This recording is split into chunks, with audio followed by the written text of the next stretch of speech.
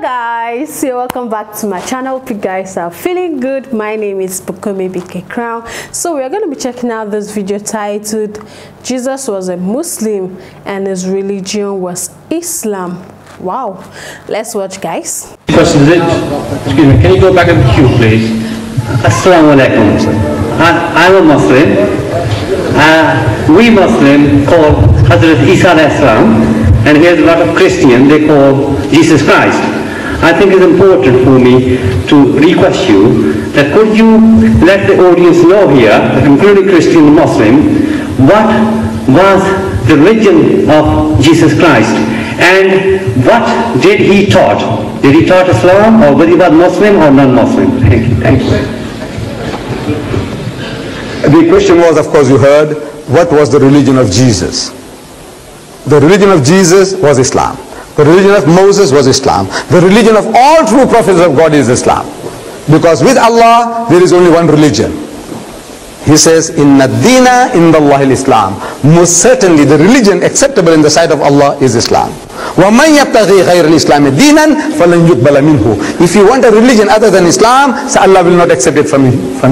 وَهُوَ فِي الْآخِرَةِ مِنَ الْخَاسِرِينَ. And you will be of the losers. Anything else other than Islam? So I said, now the religion of Moses was Islam, the religion of Jesus was Islam, the religion of speech by Muhammad was Islam. It was nothing but Islam. And the proof of that is, you ask the Jew. Start with, ask the Jew. In our relationship, we are very closely related to the religion of Moses, Jesus and Muhammad. Three are related, very close. If Moses was alive with us, and if you asked him, oh Moses, what is your religion? I do not expect him to say Judaism. Because this word Judaism is not in his Torah, is not in his Talmud, is not in his Mishnah,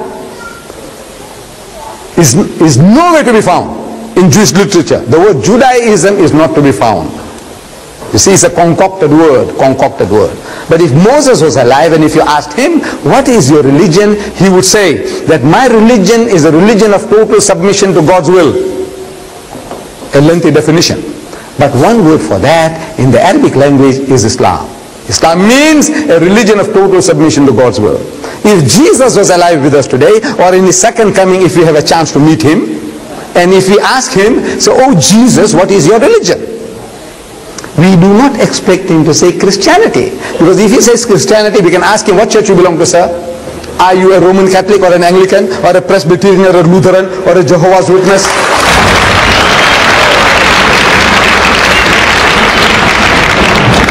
Silly you would say. It's a silly thing to ask Jesus. I expect him to say that my religion is a religion of total submission to God's will. Lengthy definition. One word for that in the Arabic language is Islam. This is what he came to teach. But if the people, his followers, they took his religion off the rails, actually Paul, they are all following Paul. They are not following Jesus. If they follow Jesus, they will be Muslims. See, because Jesus was teaching them nothing but Islam. The Father in heaven, worship him. They start worshipping Jesus. See, this is not his teaching. As the Quran tells us, testifies on the day of judgment, Allah will ask him, oh Jesus, did you tell your people to worship you and your mother besides Allah?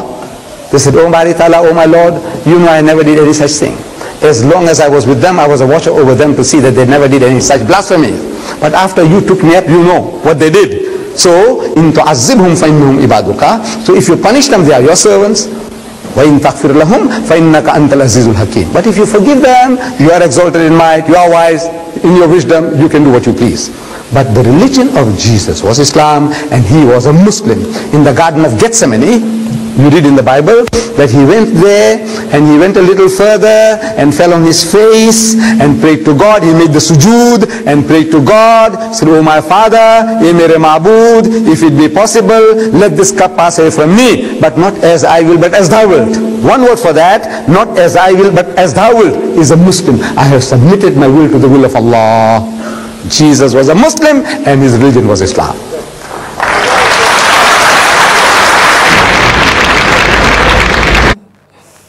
I understand Ahmadiyyah's point of view, But like the way he said that Jesus can also not claim that he's a Christian, the same way he can't claim that he's a Muslim. Yes, it's from God. But I believe they spoke more. I don't know if it's true or not, but me, I think they spoke more of Jesus Christ in Christianity than Islam. That's what me, I think. That's what I think. And I understand what he's trying to say, because you totally submitting to the will of God. That's the meaning of Islam. But at the same time, prophet of God that God sent into the earth, or the prophet that we can see in our generation now, that God is using them to do miraculous things on earth through his power, through God's power, through Almighty God power, they are submitting to the will of God.